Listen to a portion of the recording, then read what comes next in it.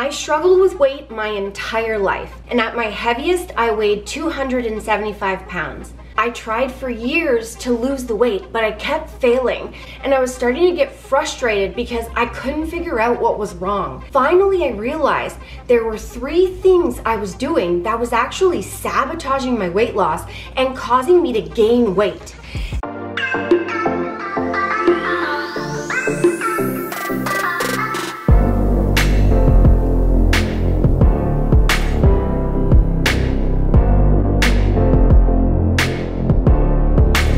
Once I figured those things out and I started to fix them, I was able to lose 130 pounds and keep it off for 7 years. So I'm gonna share those 3 things in this video with you guys in case they'll help you on your own weight loss journey.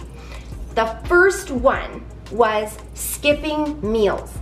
Anytime I skipped meals, it was usually breakfast, and anytime I did that, I set myself up for failure.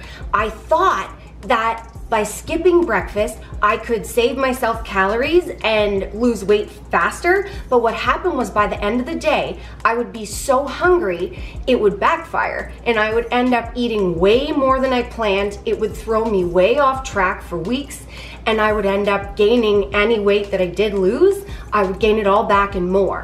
So I thought, why don't I try eating several smaller meals and spread them throughout the day? So I decided to do 5 meals. I did breakfast, lunch, dinner, and 2 snacks. And I spread them about 2 to 4 hours apart. And once I started doing that, that set me up for success because I had a meal every few hours and it was keeping me from being too over hungry, and it was really helping me stop overeating because I was always feeling like I was having something to eat. So that really set me up for success there. The second one, and this was one of my biggest struggles, I was stopping myself from eating late at night. And eating late at night was one of my biggest struggles. Once I started, I couldn't stop. So I thought, why don't I just avoid late night eating?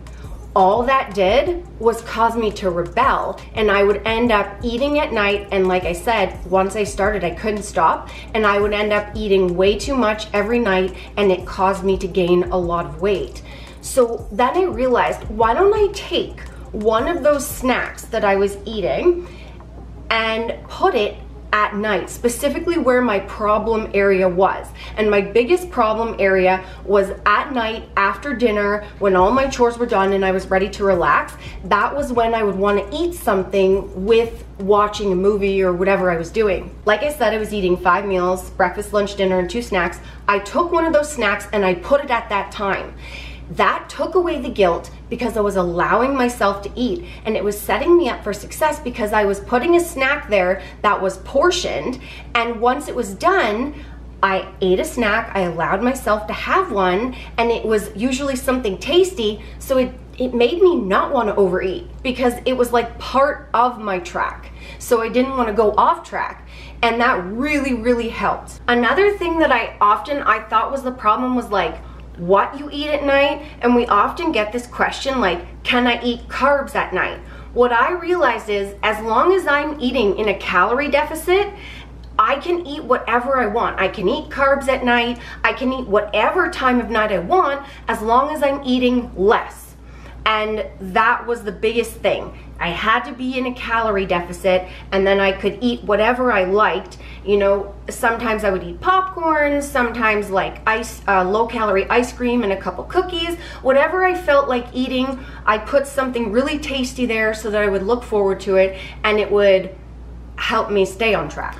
Yeah, there's no magic window. What I learned is if I was eating too much, I would gain weight. And if I was eating less, I would be getting the results and losing weight. It didn't matter what I ate at what time, it was about eating less. So you eat too much, you gain weight, you eat a little less, whatever that is for your body, because everyone's different, you'll get the results and lose the weight.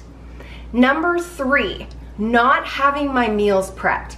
Anytime on my weight loss journey that I did not have meals prepped and ready to go, I would be set up for failure, because what would happen is it would be time for whatever, lunch, dinner, I would be super hungry, I wouldn't have anything prepped, so I would end up grabbing whatever was in sight, usually what I didn't plan on eating or something that was way more calories than I expected, and then I would, because I didn't have a meal prep, I would feel guilty and I would end up eating way more than I planned, and it would set me up and I would gain weight. So I started buying single serving, already prepped snacks like granola bars, protein bars, that kind of thing.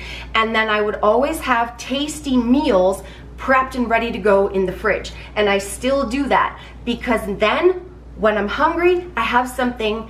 If it's tasty, I'm excited to eat it. So I want to eat the prep meal and it's there ready for me to go. So there's no excuse. I eat what I've got. It's within my calories or my portions, whatever I'm doing at the time. And it's sets me up for success. And that is how I was able to stay on track, by doing all those things, not skipping meals, allowing myself to eat late at night without feeling guilty, having a tasty snack, and then making sure that I had snacks and meals prepped and ready to go. And I also want to throw a bonus in here. The other thing that I was doing, I didn't even realize, was I was consuming liquid calories all day. So at the beginning of my weight loss journey, I was drinking 7 cans of regular pop. I was also drinking full sugar regular juice, and I was drinking high calorie coffee drinks like French vanilla cappuccino. I didn't realize how many calories all those things had in them, and I was consuming over about 1,000 calories just in liquid, and I had no clue. Once I realized that, I started switching them out for 0 calorie or low calorie drinks, and I saved myself about 1,000 calories just in liquid, and that really helped me get the results. And because I didn't take away the pop, I just switched to diet, it allowed me to stay on track and not like rebel and overeat. And that is exactly what I did. And again, don't listen to me, I'm not a professional, I'm just a this that lost a lot of weight. Always consult a medical professional before you do anything to do with your diet, health, all that stuff. This is just a me, and that worked for me, and this is for entertainment purposes. And if you want to know what I ate to lose the weight, I got 2 weight loss ebooks, link it down there, along with my brand new guilt-free cookbook, and a link for the huddle. The harder than lifetime protein, because this is the best protein ever, and a sponsored. Look here, marshmallow is my favorite. Or you can watch 1, 2 videos for free to see exactly how I love my food, love my life, and just keep getting cute results and just being lean but not mean. See this? Yeah. So, I love you. Hope you enjoyed the vid. I'll catch you in the next one. Peace, the friends. Have a beautiful day. Love ya. See ya. See ya. Remember, the friends, that weight loss isn't just about the number on the scale. It's also about here and here. Heart and mindset. Fight through it. You can do it.